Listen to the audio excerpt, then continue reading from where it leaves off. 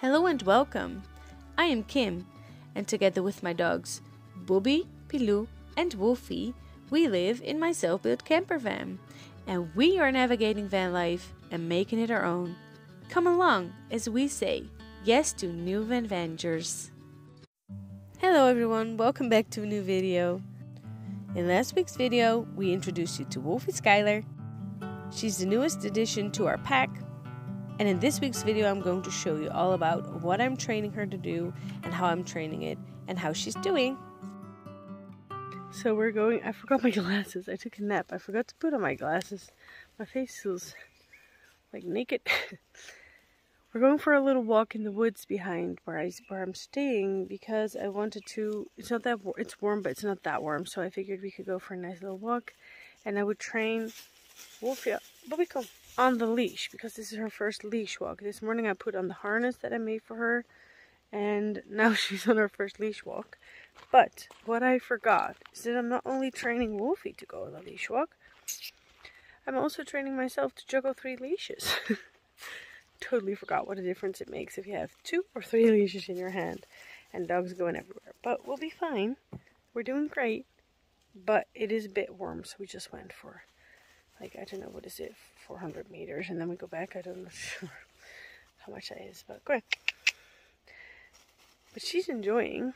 She's really feisty. She gets these scared modes where she's a bit, like, uncertain or something, but overall, she's a cool, playful, adventurous little girl.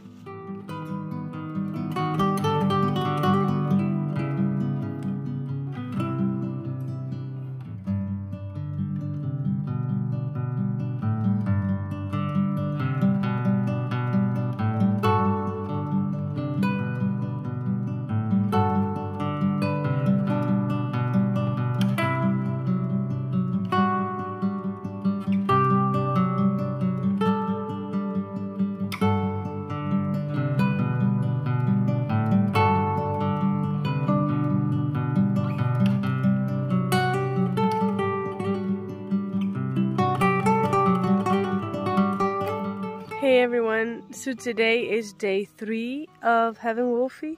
It's Thursday, yeah, day 3. It's morning. We had a great night. She slept from 10 to 8, which is awesome. And then I woke up before her and I immediately, I waited for her to wake up a little bit and then I took her out so she could play and pee and poo.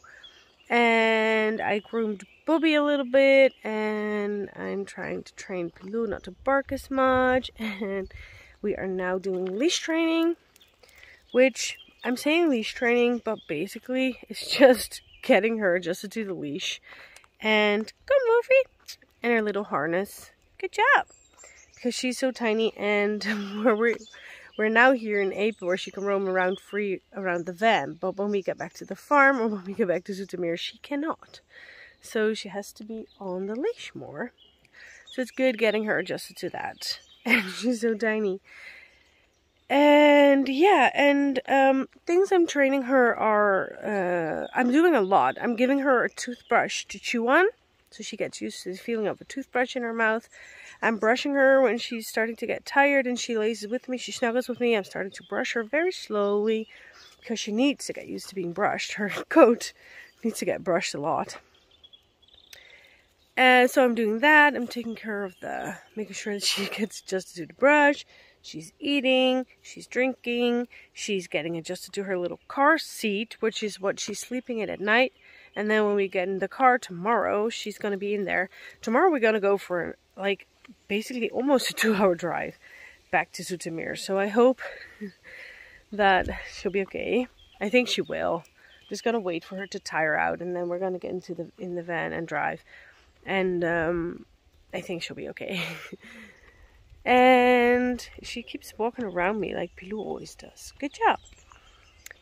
Yeah, so I'm getting her adjusted to all the things. And then on Friday afternoon, or Saturday, she's going to meet the kids. I'll have to set up some ground rules. But we're going to get back to work. We're going to go back to the farm. We're working basically every day, but she comes with us. And one of the reasons I chose to get a puppy before I was going to leave is, she needs to have her rabies shot before we leave the Netherlands. Come. Yeah, it's okay. She needs to have her rabies shot before we leave the Netherlands, and she has to be like, I think 14, 16, 12 weeks, I don't really know, but she needs to be 3 months minimum to have the rabies shot. And when we travel, if I take her along with me on my travels, she's going to be isolated a lot. And I want her to be very well, how do you say that in English? Socialized. So I want her to be around kids, cats, rabbits, other animals, other people, a little bit busy. I want her to get adjusted to that at a small age, because if we plan to get back here and work here, she needs to be okay with that. She needs to be okay with kids. So yeah, that's why I got her now. And also I'm gonna help the kids learn how to go about with a puppy. She's a teeny weeny tiny puppy, so she needs to be handled carefully. Yeah, she's, as you can see, I'm just walking, so she's actually walking on the leash behind me. She's doing great. She's so tiny. But yeah, those are things that we're getting used to.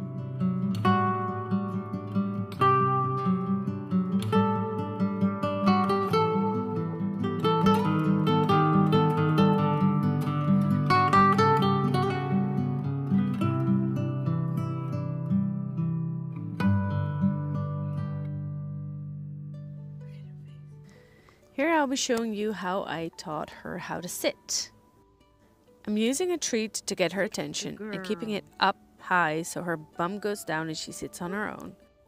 And then as she's sitting down on her own, I say the word sit and I release the treat to her. This way I'm not forcing her into any position, she does it on her own, and she doesn't know the word sit yet, so I'm teaching her that sit means sitting down on her bum. One of the things that I taught Pilou accidentally was when she sits down, she immediately gives a paw. And this is for two reasons. Because one, I taught her to give high fives in around the same time I taught her how to sit. But also it's because she kept putting her foot up and then I would reward her with the treat. So with Wolfy, I'm paying close attention that if she sits down, but she gives me her little paw to like try and get the treat out of my hand, I wait with letting the treat go, and then if she puts her paw down, I immediately let it go so that she's not teaching herself that her paw is getting the treat out of my hand. As she's getting the hang of it, I'm also adding Wolfy come, because in Dutch Wolfy kom, because I'm going to use that later in the other training, and I'm now saying sit, giving a finger signal, and then when she sits down, giving her the treat. Now Wolfy's only 10 weeks and a couple of days old here, but she's super clever and getting the hang of things very quick. This makes it very nice to work with her, because you can just spend like half an hour with her and then she knows a new trick. Here's going to be an example of her getting her paw in the air and thinking that she can get the treat sooner, and me waiting with releasing the treat. Here's going to be, she's asking, and now I wait and then I release the treat when the paws are down on the floor, so she's not teaching herself that she needs to have her paws up to get a treat. As you can see, Bobby and Pilou are also engaged in this training, and I give them a treat every now and then because it's very important for them to be okay with me training Wolfy, and also when I say sit sometimes, like you can see in a second, Pilou also sits down, so I reward her for that. Sit. Good girl, Wolfy. Good girl, my girl. Good job. You are so clever. You learned how to sit.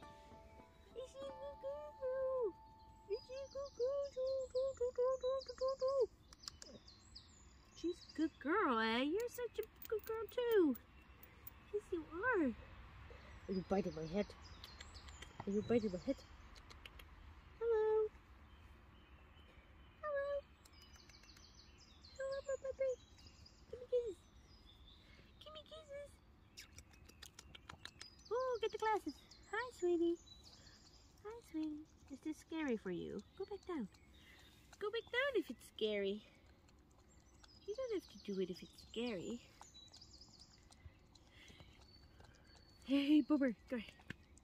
Go, Bob. Yeah, good boy. You're a good boy. Oh, you're a good boy. Good job.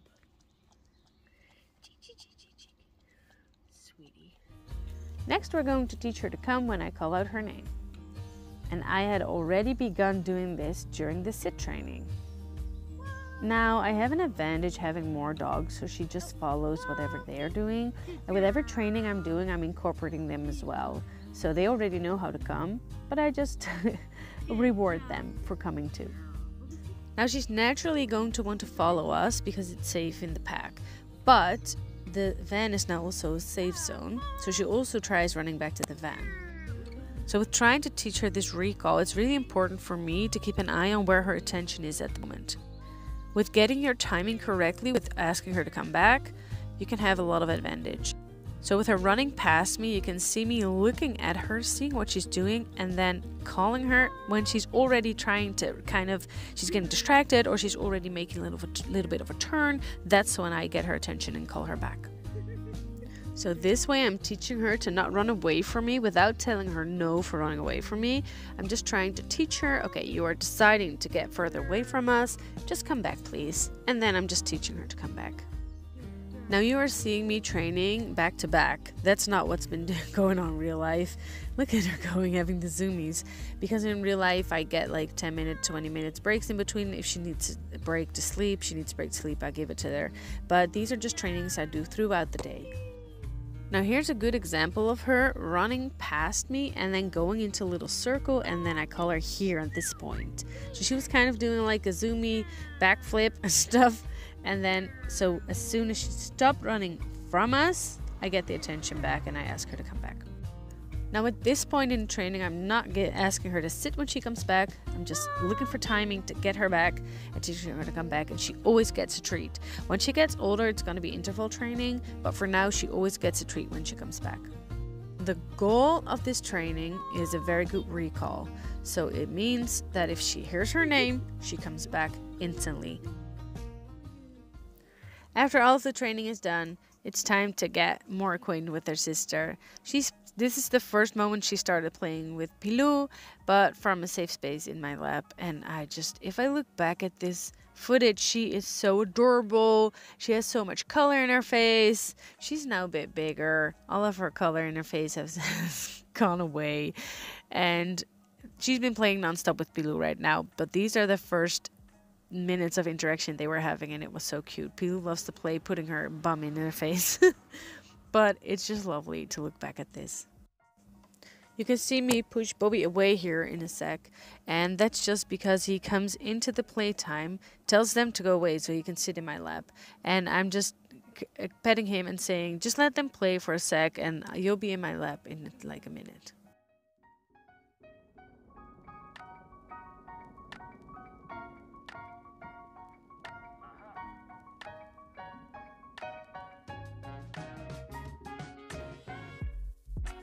Now puppies are really mouthy and they'll want to bite on your hands and on stuff, and I don't really mind. I can actually play with them biting my hands because I need them to learn not to bite too hard, but I also need them to learn that I can touch their mouth everywhere. So that's kind of what I use this for. I pet everything in their mouth. Once it gets too rough or she starts biting a little bit too hard, I just get a toy or redirect it with a chewing toy or anything and just tell her to chew that. This is also funny. She needs to get used to the camera being in her face. She's trying to attack the phone here, which is too cute. Now the scratching you see her do is her getting adjusted to wearing a harness. And even though I really prefer training them off leash, training them on leash is very important as well. Look at how awesome she's already doing this. And this is one of the big advantages to having dogs already that are perfectly leash trained and then getting a new dog. Good morning. Welcome back to Epe, the Veluwe, Gelderland, the Netherlands.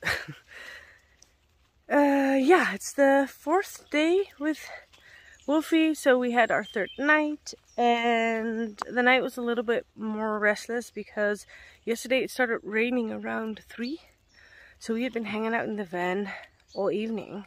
I did walk her, but she didn't run or anything or didn't really play that much. She was sleeping. So around 1 she woke up, she was like, yeah, it's morning. I'm like, no, it's evening. And then I think around 3 and 6 or something, so I just took her out at 6 and just laid on my back with her in my like on my side, but I'm a little bit afraid of letting her sleep outside of her little crate because she's so tiny. If I roll over onto her, she's gonna be squished, or if she falls off the bed, that's not good. So I'm gonna see what we're gonna do tonight. Oh, but tonight we're gonna have an awesome day because tonight we're gonna drive a whole bit back to Zoetermeer to visit my parents because I want her to meet my parents because those are my backup babysitters, doggy sitters. So she needs to be bonded with them too. And maybe I'm gonna visit my aunt who also has a really cute puppy. She got him on the same day. Geisha. Maybe we're gonna visit her too, but I'm just gonna leave that open to see how much she'll be able to handle today. I'm just gonna keep an eye on her. But first we're gonna say goodbye to Guus, have some coffee with him, and then we're gonna hit the road. We just had a walk here in the woods. She's doing leash walking so good. It is so freaking adorable.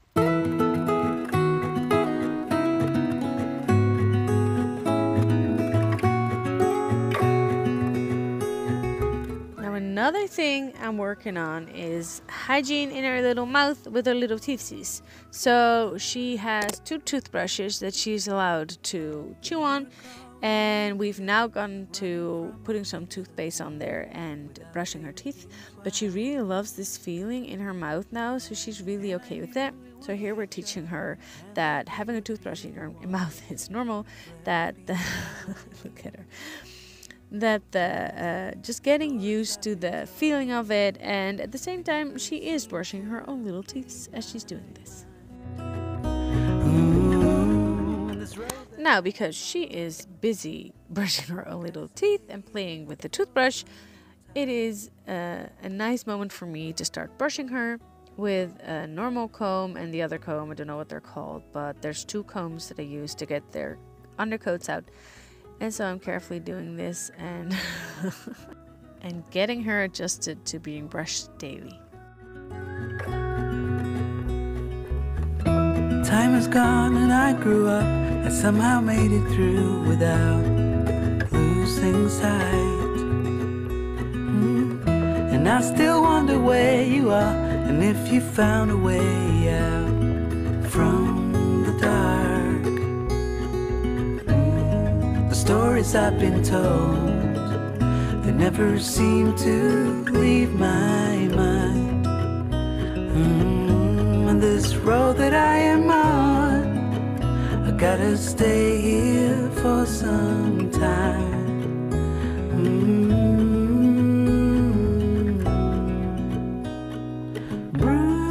As soon as we got back to the farm where we're working, she just clicked with Pilou. And they have a big space there to roam around free, and they just started playing and they never stopped. They are super best friends. Pilou's actually starting to have a little bit more difficulty handling her because she's getting bigger and she's so feisty. But they are best friends and enjoying life together so much. Now Bobby's also really okay with her being with us, but he's not as playful yet. He's more setting boundaries and helping me raise her. Well, thank you guys so much for watching. I'll see you in the next video. And in the meantime, don't forget to say yes to new adventures.